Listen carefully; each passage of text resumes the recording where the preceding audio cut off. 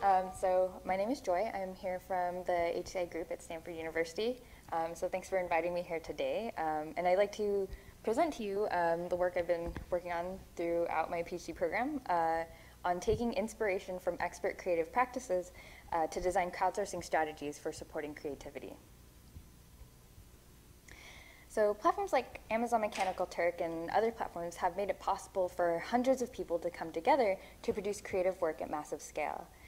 So projects like the Johnny Cash project asked workers to draw individual frames which were combined to create a reinterpretation of a music video, while other past work has looked at how to achieve more complex projects by building workflows that allow crowd workers to build on each other's work.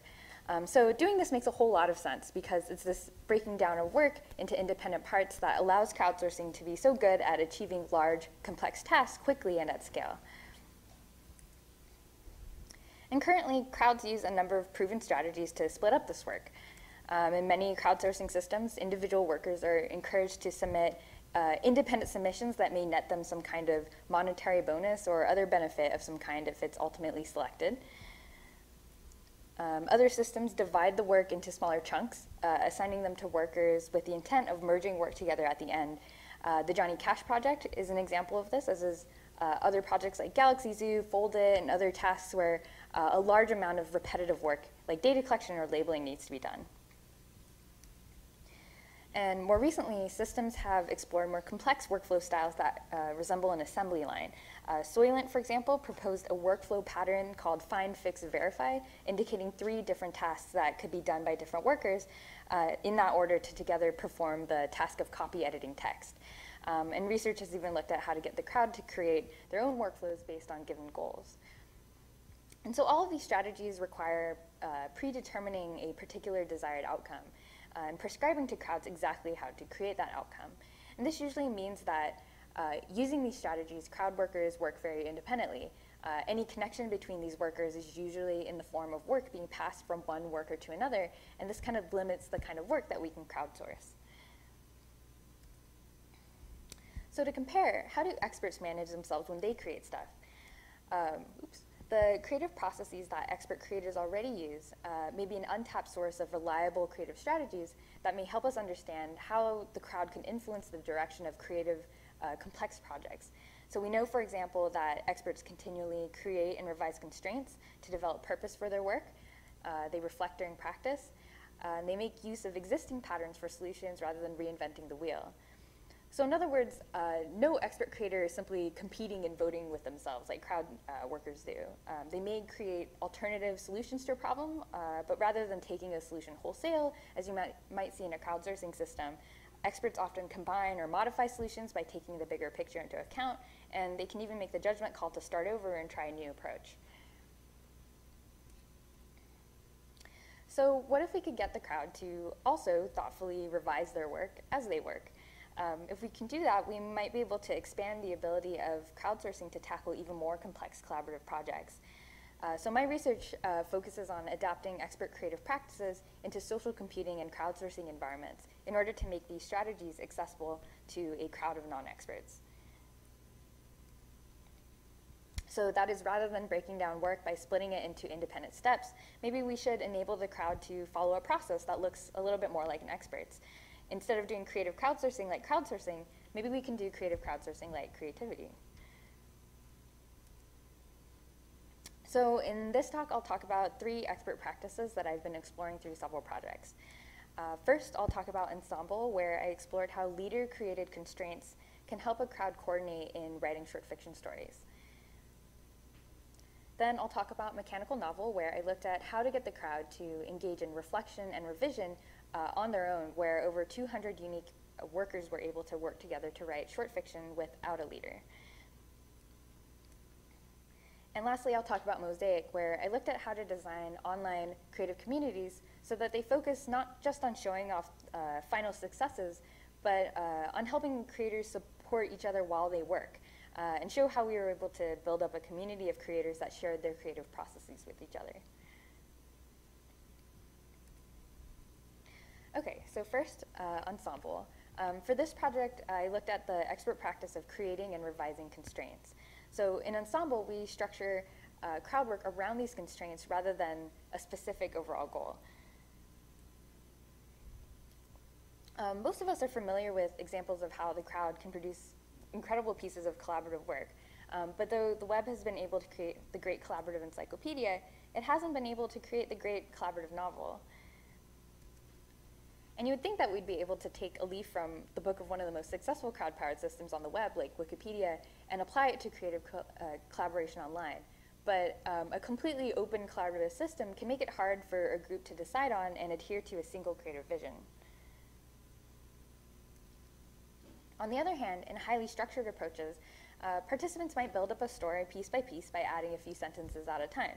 But without this ability to coordinate at a higher level, collaborators end up with incoherent patchwork stories that turn out more like wild improv games rather than a novel.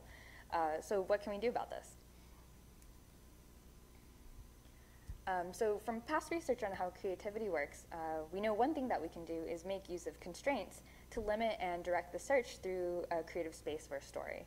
So with constraints, creative work can be made more manageable by reducing the space of possible choices, and this also makes sure that all the people working on the story are sort of brainstorming in the same areas of that space. And in addition, rather than following some kind of linear process, we also know that expert creators structure their, or expert writers structure their writing around goals that they create and revise as they work.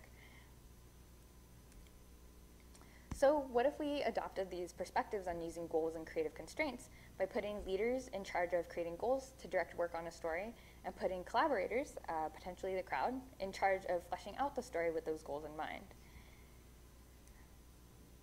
So based on that, we decided to explore potential online collaborative storytelling strategies by building a tool called Ensemble based on the hypothesis that the crowd and the individual have complementary creative strengths. So to this end, we built a platform where individual leaders start a story by creating initial structures for stories using mini writing prompts, which is where this idea of constraints sort of comes into play. And then collaborators can focus on the type of work that they're good at around these constraints, brainstorming, proposing possible segments of writing, or even discussing potential solutions around this mini writing prompt. The leader can then do things like choose a winning contribution or merge or edit existing contributions to better fit their overall vision for the story. So using this platform, the main question that we wanted to ask was whether or not this division of creative responsibility would produce successful collaborations. In particular, could the crowd support the writing process for a lead author? And to look at this question, we ran a month-long story writing competition. We ran in collaboration with the creative writing department at Stanford, where over 100 volunteer users from the web started almost 50 stories together. And out of these, 20 were completed and submitted as entries into the competition. And for this initial study, team sizes were fairly small, with a median of about 2 people working on each story. And we provided a prompt asking teams to write a story about what happens to stolen bikes. And we got a number of interesting stories, including a character study of a man who obsessively steals bikes due to childhood trauma, and a story where bikes try to escape their bonds and oppressors and journey to bike heaven. And this was one example of the prompts that leaders created, with this particular scene asking for details filling out the introduction to the story. And as you can see, contributors are conversing with the leader here about these high-level story details, but in general, people would also use comments on these to point out low-level issues like grammar and spelling errors, or to point out, to notify other group members that they've made changes to the story. And just to quickly summarize our findings with this project, we found that on the leader side of things, leaders tended to maintain creative authority, with half of their activity being spent revising paragraphs that they had written themselves. So in practice, this meant that leaders were kind of manually integrating ideas provided by others in submitted paragraphs or through comments into the story rather than taking contributions as is. So in other words, leaders were interpreting contributions for that high-level idea that was being suggested, and then using them as examples and points of comparison while manually tweaking existing work. Contributors, on the other hand, were limited to writing comments or paragraphs in response to any prompts provided by the leader. And when they submitted paragraphs for the story, they were able to do so without overwriting other people's proposals for that story section. And because of this, contributors could use this as a safe way to show rather than describe their idea for the story. So as one participant put it was harder for them to describe what they wanted to do rather than to just do it. So in this way, and somewhat unexpectedly, this feature that we had meant to facilitate low-level merging of writing work was instead used as a way to kind of clearly communicate high-level ideas. So to summarize, we saw that leaders played the role of merging work in order to make it possible for contributions to add to each other, rather than having to compete against each other as in traditional crowdsourcing workflows. And since Ensemble worked with smaller groups, our next question was to ask whether we could achieve a similar collaboration with larger teams. So that thought sparked the creation of the next project I'm going to talk about, Mechanical Novel. So here, rather than using leaders to guide collaborative work around constraints, we looked at how we can get crowds to take on that leader role from themselves while writing short fiction stories.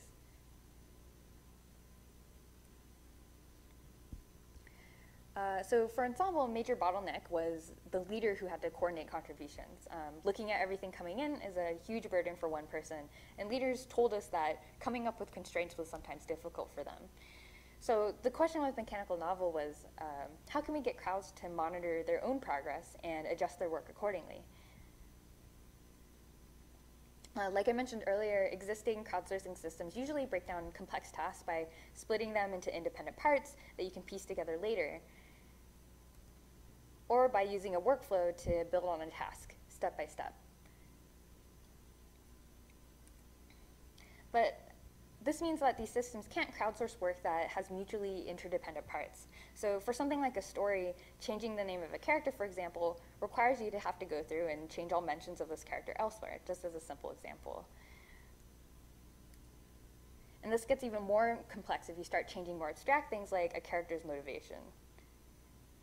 So already it's pretty clear that what an expert creator, like an author, does to make these types of changes isn't what crowdsourcing systems are kind of currently set up to do. Instead, experts use reflection to engage in a sort of conversation with their work. So when they reflect, they continually evaluate whether they like where they're going and whether it's getting them closer to their vision, which itself may be still kind of forming in their head. So rather than following a static workflow to create, experts use reflection to kind of determine if they need to make changes and what their next steps should be. So what would it look like for a crowd to collaboratively reflect on their work? Instead of developing a static workflow to accomplish a static goal, we could break down complex work by reflecting on and revising high-level goals. So to do this, our thought was the crowd could loop between two phases. First, they reflect on work so far to brainstorm and choose a high-level goal to pursue next. Then they might revise the work by decomposing that goal that they chose into small, actionable tasks that guide what edits workers should make. And to explore that technique, we created this system called Mechanical Novel for writing purely crowdsourced short fiction stories integrated into Mechanical Turk. So in this system, the crowd starts by creating a first draft in response to a story prompt. And though this first draft is usually not super great, this allows the crowd to set an initial rough direction for a story's idea. So here we start off with the story prompt, the hot air balloon, where a boy accidentally flies to a city in the sky, and the crowd writes a short story, one paragraph at a time, and uses votes to kind of pick the best text for each section. Next, the crowd can start to reflect. So to do this, we ask workers to critique the story. Using a simple feedback structure we borrowed from the D School at Stanford, where the worker writes something that they liked, something that they wished was different, and a speculative what if that offers a possible change the story could make next. We use these generated what if statements as candidates for the crowd's next goal for the story. So here, workers have offered a few different changes, like what if we could learn a little bit about Malcolm, who's the main character in this story, or what if we could expand the ending so that Malcolm gets to explore the cloud city. The crowd then votes to select one of these options as the main high-level goal for work. And so let's say that the crowd votes to expand the story's ending, so Malcolm can explore the Cloud City when he lands there. The crowd then can start their revise phase. So after picking this high-level goal, the crowd votes for which sections of the story needs to change in order to achieve that goal, along with specific suggestions for what those changes should be. And so here, the crowd makes a few votes indicating that most workers think that the last paragraph maybe needs to change in order to achieve this goal of expanding the ending that the crowd had selected earlier. And some options workers have written for expanding the ending is to have Malcolm exit the balloon and explore, or maybe to write in a villain that Malcolm has to defeat before he can leave. Workers then vote among these suggestions, so let's say that workers think that Malcolm should get out of the hot air balloon to take a look around. The suggestions that get the most votes become microtasks that ask workers to edit the text for a particular section by acting as specific instructions for how a section should change. And so at this step, workers see a request to incorporate Malcolm getting out of the hot air balloon into this last paragraph. And once these edits are made, the workers can then vote for the best version of edits, and this ends the revision phase of work. And that completes one round of reflection and revision. The process then repeats, allowing the crowd to choose a new goal and revise the story again, maybe this time tackling perhaps a different goal. So in this way, the crowd is able to determine a high-level goal for themselves, which becomes a measuring stick against which all workers can see if their contributions are doing the right thing and fitting in with other people's work, all without the need for a core leader to coordinate everything. And with this system, our hypothesis was that allowing the crowd to revise their goals as they generate creative work would maybe result in better creative outcomes than approaches that do not allow for reflection. So to look at this, I ran two studies. The first was a benchmark study to see whether, first off, if mechanical novel would be able to detect and fix problems that we kind of artificially introduced to a short story. And the second study was to see if mechanical novel would be able to write a short story from scratch and to look at the quality of the stories that get written. And both of these studies had two experimental conditions, the mechanical novel condition, which used the system I just described to write stories, and a control condition, which represented a typical crowdsourcing workflow where workers jump straight into voting how to edit a story and jump straight into making edits and do not choose a high-level goal. And workers who participated in these studies were randomly assigned to participate in one of these conditions. So first, in the benchmark study, with this we wanted to just get a sense of what mechanical novel's strengths and weaknesses were, and to see if it was something that we wanted to move forward with, if this strategy was worth developing further. So we started out with a short story written by Sarah, who was a master's student working on the mechanical novel project, and also a really good writer. And she chose 6 common types of story problems, ranging from low-level things like typos and grammar, to high-level things like adding unnecessary characters. And using the original story as a base, she wrote 6 new stories, each introducing one of these 6 problems. And so this gave us sort of a gold standard to work from, as we knew exactly where and what the major problems were for each story and how we'd expect someone to fix them. We then ran mechanical novel and the control system over each of these 12 stories for one revision round. And then we repeated all of that 3 times. Lastly, we looked at workers' votes for which paragraphs to edit, as well as the actual edits that they made to paragraphs to determine how often workers were able to detect the problem present in the story, as well as how often crowd workers were able to actually fix the problem. And so for this, just to kind of highlight the most interesting findings from this, we found that mechanical novel was more likely to identify the correct problematic story sections for the abrupt ending problem and the extra characters problem, while the control condition was better at detecting low-level issues like typos. And both were equally good at detecting sudden changes in the narrator's point of view.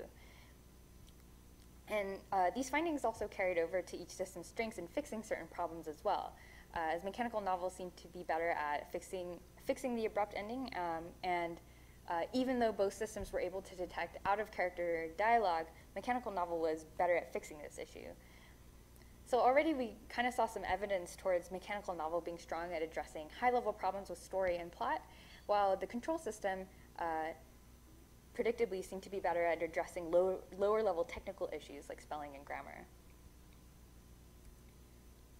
So seeing how mechanical novel might differ from traditional crowdsourcing workflows seemed promising, so we wanted to see how mechanical novel would perform in writing a story from scratch.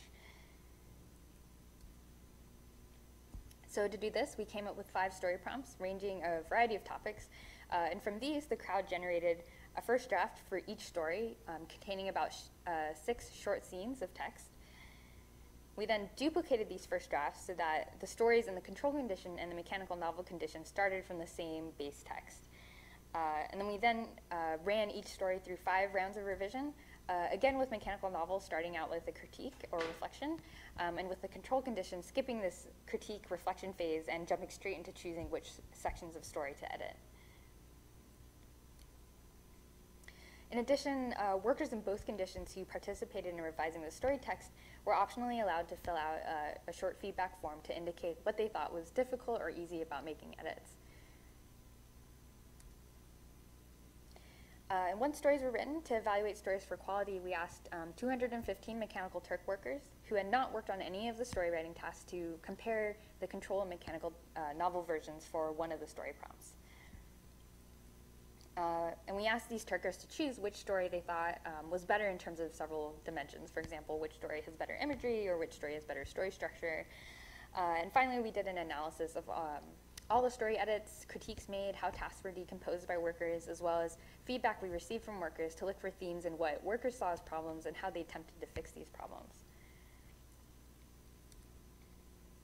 So in the end, over 400 Mechanical Turk tasks and 200 unique workers later, we ended up with 10 stories, 5 that were revised by the control system and 5 that were revised by a mechanical novel. Stories took about 11 days to go through 5 rounds of revision on average. And again, these were short stories, so stories were about 600 to 1,000 words long. So overall, we did find that readers liked stories written by mechanical novel better. And to unpack this, we found several interesting differences between mechanical novel and control stories.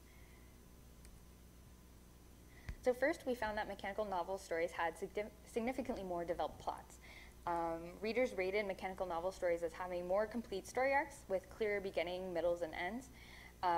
Readers also rated mechanical novel stories as having significantly more original and interesting central story ideas, which is interesting considering that mechanical novel and control stories all started from the same base first draft. And the Blue Elephant story that was written by each system is kind of a good example of how mechanical novel was able to create a better story arc. So in the original story that was written in the first draft, a young girl realizes that her stuffed elephant is gone. She looks all over for it and is reunited with it at the end and finds that it has come to life. In the control version, workers attempted to motivate the main character's search by describing her relationship with the elephant and tried to add a reason for the elephant's disappearance. So a bit of an improvement, but could be better. In the mechanical novel version, in contrast, it starts out with a description of how the main character received the elephant from her grandmother, which was the same doll that her recently deceased mother had when she was a little girl. And workers also tied this idea back into the ending, which reveals that the main character's love for her grandmother was what brought her blue elephant stuffed animal to life, creating a specific theme that threads through the whole story and brings it together. Second, we found that mechanical novels seem to focus workers' efforts towards improving the narrative. It seems that workers in the control condition spent more of their effort fixing grammar and spelling compared to mechanical novel workers. In contrast, mechanical novel stories were rated as having better imagery and description and writing style. And this focus on fleshing out the story itself was also corroborated by the analysis we did on the types of edits that workers made to each story, where we found that workers in the mechanical novel condition made significantly more edits that expanded on describing characters, while workers in the control condition trended more towards making more edits related to fixing grammar and spelling. So for example, in the control version of another story called John Doe, which is a story about a man who finds himself in heaven, started out like this, a very straightforward description of the main character's surroundings. The mechanical novel story, however, uses first-person voice to narrate the main character's thoughts and feelings as they try to process an unfamiliar place.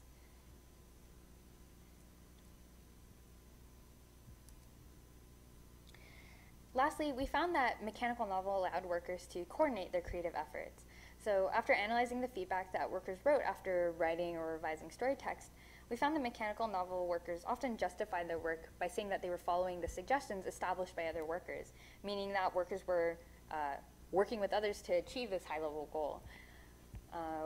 Workers in the control condition, on the other hand, trended towards being more likely to try and focus the story's direction themselves, and they were more likely to justify their work by critiquing the story as a whole. So by this time, you're probably curious as to what one of these stories actually looked like. So I'll walk through the control and mechanical novel version of one of the stories workers wrote during the study. This particular story was kind of a film noir type story titled Number 16 and was about a serial killer whose target suddenly disappears. So the initial first draft of the story, as you might expect, was filled with inconsistencies. For example, the first paragraph starts out with a major plot twist where the to-be victim actually catches the main character, the serial killer, following her and points a gun at him. But the next paragraph continues as if that hadn't happened, describing the serial killer as waiting patiently to make his next move. But later on in the story, the point of view changes from the serial killer to the victim, suddenly drawing from the plot twist idea earlier on in the story, and starts narrating the victim's thoughts as she tries to hunt down the serial killer instead. But then the story ends with the serial killer maybe killing the victim. It's sort of unclear, and that's kind of how it ends. In the control version of the story, workers were able to remove this early plot twist and change the ending so that the victim does turn the tables on the serial killer, but by fixing these issues, ended up removing much of the story arc, resulting in sort of a monotone plot and an ending that seems kind of random and from out of nowhere. In contrast, in the mechanical novel version of the story, like the control version, changes the ending so that the tables are turned on the killer, but also removes the early plot twist from the beginning. But rather than moving the plot twist altogether, it's transformed instead into foreshadowing for later parts of the plot. In addition, mechanical novel workers also added backstories for the serial killer and the victim to explain why they're doing what they're doing.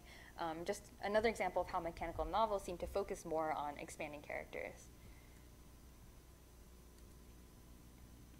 So in summary, we found that workers in the mechanical novel condition focused on higher level story problems than workers in the control condition, and were less likely to try and hijack the direction of the story when contributing work. Workers were able to select reasonable high-level goals for themselves and use these goals to break down the task of revising a short story into coordinated actions.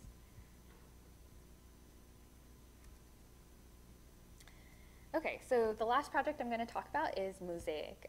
So where ensemble and mechanical novels specifically looked at translating certain expert creative practices for use in crowd work, with Mosaic, I wanted to look at expert mindsets. Failure, struggle, unexpected setbacks, new inspirations are all part of creative work. So how can we encourage this in the design of social systems for creators? So to set the stage for where this idea is coming from, online creative communities today like DeviantArt, Pixiv, or Dribbble, Behance focus on showcasing completed work, creating a climate where creators aim to produce work that is as impressive as possible to attract viewers and fans.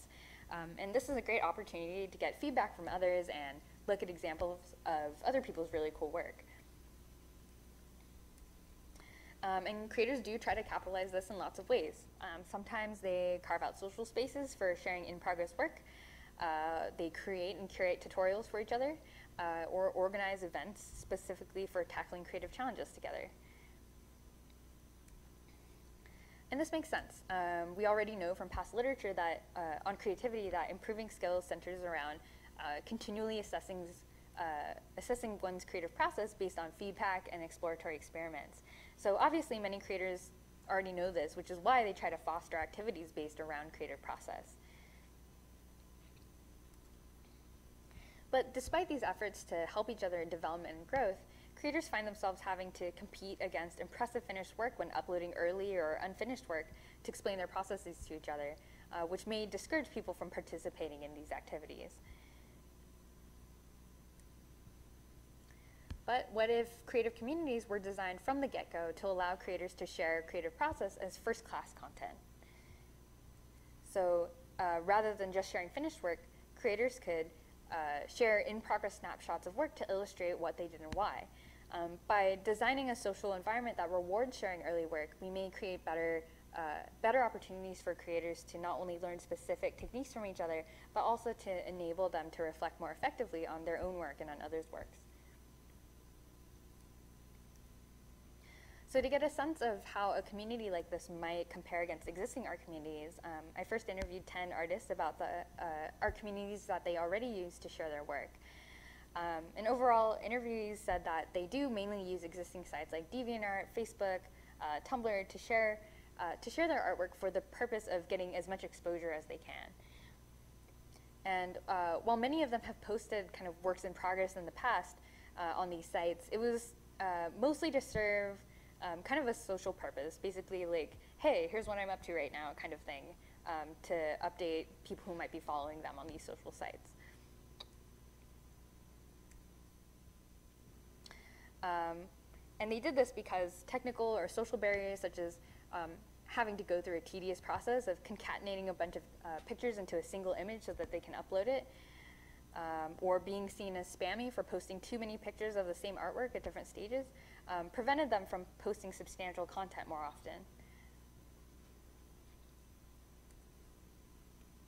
So with these barriers that these artists mentioned in mind, I designed and launched Mosaic, an online social art platform where the primary method of sharing artwork is to upload multiple images illustrating the creative process, the steps an artist took to create a piece of artwork. So just to illustrate how it works, for example, say we have a user on Mosaic named Cookie Cat who's just started a still life oil painting of their favorite dessert. And they might create a work in progress representing their first step, drawing a sketch. And this work in progress would include a description of any reasoning behind their step, such as maybe why they chose a certain kind of subject matter or how they chose a certain visual composition, maybe other things that they tried before settling on this particular sketch. Related works in progress are grouped together in a project, which represents a single creative work. So our user here might create a project representing their still life painting and adding works in progress representing stages of development of the artwork, from sketch to maybe like underpainting or blocking colors and so on. Other social features enable artists to view what others are doing. So the homepage consists of a feed of recent activity and shows comments, new projects, and new updates to existing projects. You can also search for projects by keyword or maybe even by a certain specific type of work in progress like sketch, which would bring up all projects that have that particular step as part of its process. All of this put together allows creators to focus on sharing knowledge with each other. So say we have another user named Donut Dog who happens to see that Cookie Cat has recently added an update to a painting very similar to a kind of painting that this other user is thinking about, and so they click to take a look. And they're surprised by Cookie Cat's use of an underpaint to block out shadows and light early on in the process, which is a technique they might not be familiar with. And so they favorite this project to subscribe to this project's updates in the future. And they might also leave a comment thanking Cookie Cat for teaching them something new. And so in this way, by centering users' interactions around sharing process, Mosaic is able to unlock a number of useful interactions between creators, including being able to compare your own creative process with others, learn new techniques, and provide feedback in a specific way.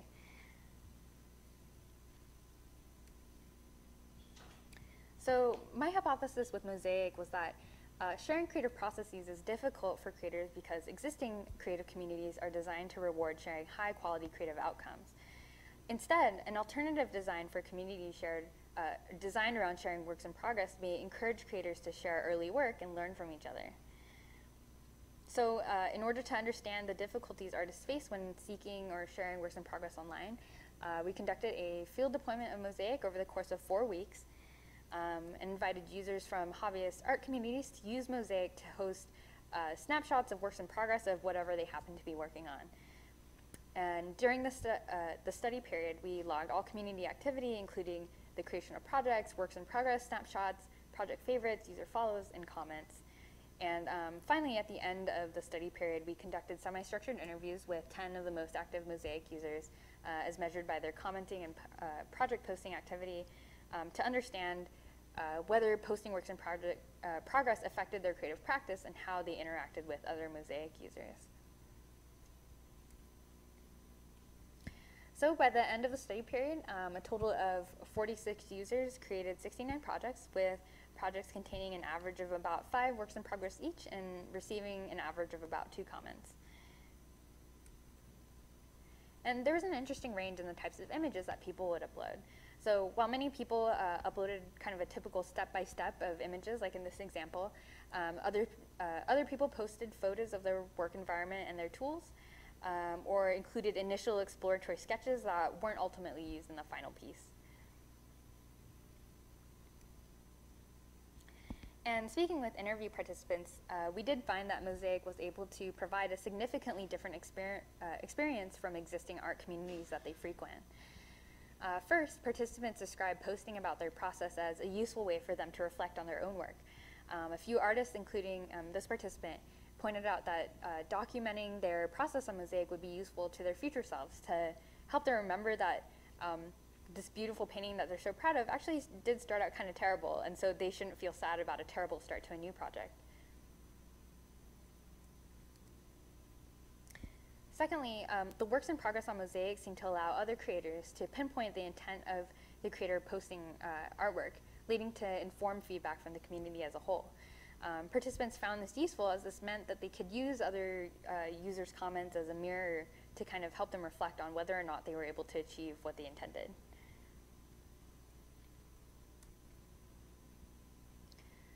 Posting works in progress also implicitly enforced a community of reciprocity. So many artists, like this participant, mentioned that a principle of fairness or a desire to give back to the community drove their motivation to create tutorials or write feedback for others.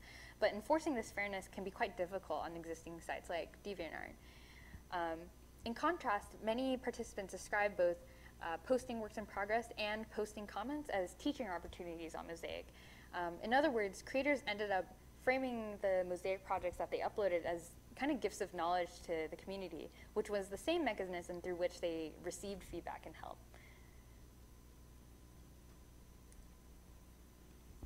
Lastly, we found that Mosaic allowed artists to feel less apprehensive about sharing their work. So on existing sites, the goal is to compete with others for views and comments. In contrast, Mosaic centered user activity around making updates on progress of artwork, creating an environment where sharing process was something everyone else was doing, and making people focus less on the final outcome and more on sharing kind of their journey. So in summary, Mosaic demonstrates some of the benefits of designing creativity support tools and communities around outcomes rather than outcomes other than traditional success, such as experimentation, exploration, or maybe even failure. These are all clearly important parts of the creative process, and creating such tools might help expand the ways in which social systems and other technology can support creators. Okay, so in this talk I presented 3 projects: Ensemble, Mechanical Novel, and Mosaic. And through these projects, I explored how adapting existing creative practices by experts can help us design new kinds of crowdsourcing workflows and social computing systems for accomplishing collaborative, open-ended creative tasks. These projects also touch on specific design patterns that came out of embedding expert practices into social systems. So for example, using constraints to help collaborators strike a balance between free creativity and working in sync with others, letting reflection drive collaborative action to allow crowds to work together flexibly, and aiming to create a social environment that embraces process rather than just trying to act as a gallery. And these contributions open up a number of interesting avenues for future work. So first, we could explore other designs for crowdsourcing systems that allow crowd workers to direct their own work.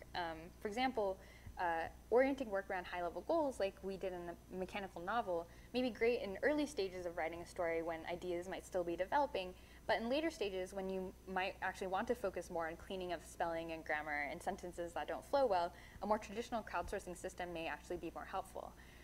And so it would be interesting to see if a crowdsourcing system could maybe dynamically adjust to what degree it focused on high-level or low-level work and see how that affects the creative output of the crowd. Second, a major area of research has drawn on the fact that the crowd is physically spread apart in many different locations. And so rather than relying on ad hoc behavior or a central governing figure directing work, as is common in these cases, we might be able to use the strategies defined in mechanical novel to self-organize, for example, maybe citizen reporting or humanitarian efforts where cases where central direction may not be readily available, such as in a sudden natural disaster. And lastly, we could expand the design direction we explored with Mosaic and perhaps generate a new design space of creativity support tools and communities designed around sharing process. Mosaic was just kind of the tip of the iceberg here. You could add on to this by thinking about a community that allows creators to maybe curate techniques into personal toolboxes or libraries, or imagine communities where people explicitly showcase their failures rather than their successes. Thinking beyond just traditional success can open opportunities for new ways creators might be able to help support each other. Okay, and that's pretty much it for my talk. So thanks so much for listening. I'd be happy to take any questions now. And yeah, thank you.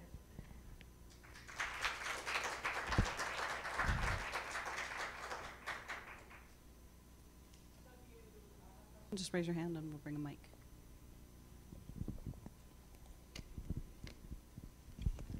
Thank you. On the mechanical novel experiments, did you notice if people's styles became more similar as they cycled through the reflection and revision process? Oh, yeah, that's a good question. So actually, we're curious about whether or not there'd be some sort of like learning effect, like as people participate in it more. And when we looked at like, I guess how unique the users were across revisions, it turned out that not a lot of people actually came back. Like it was I was surprised also. Like I thought like, like, cause one of our suspicions was like, oh, maybe mechanical novel's working better cause like people keep coming back to it and like the same person is like writing story sections or something like that. But they were all unique users, which is kind of interesting. So we didn't see that for that reason. Yeah.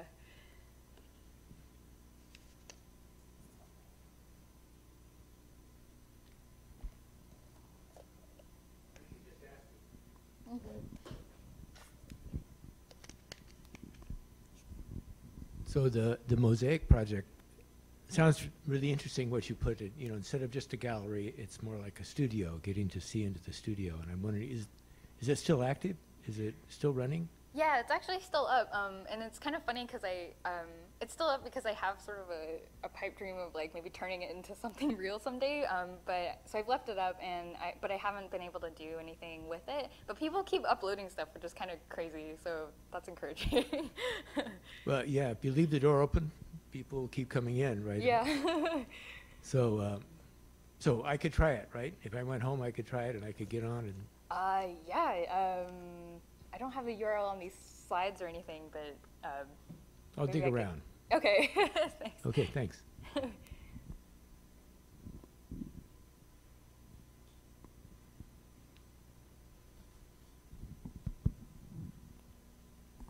Hi, you mentioned that you asked people in the mechanical novel from the control group or the mechanical group. Mm-hmm. Did you feel like one group enjoyed it more than the other? Or?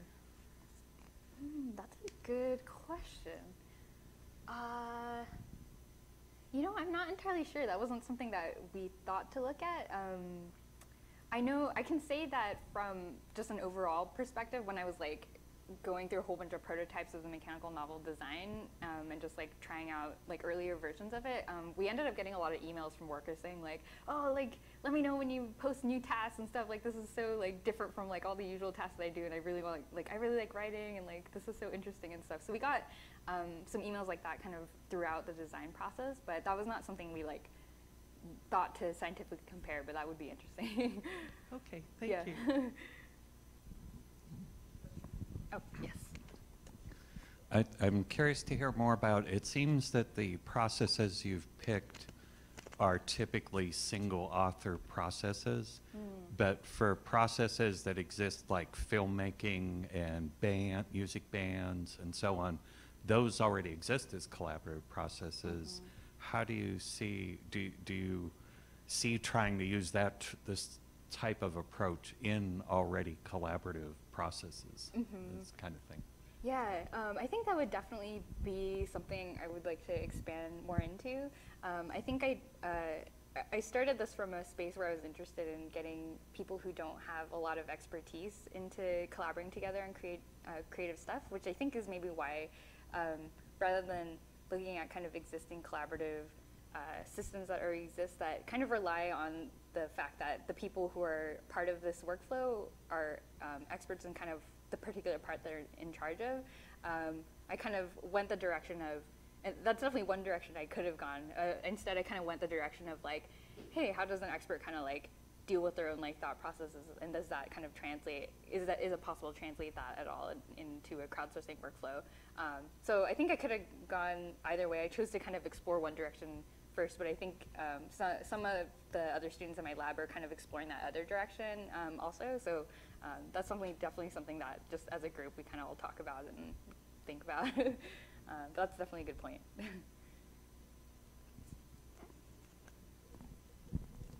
Any more questions?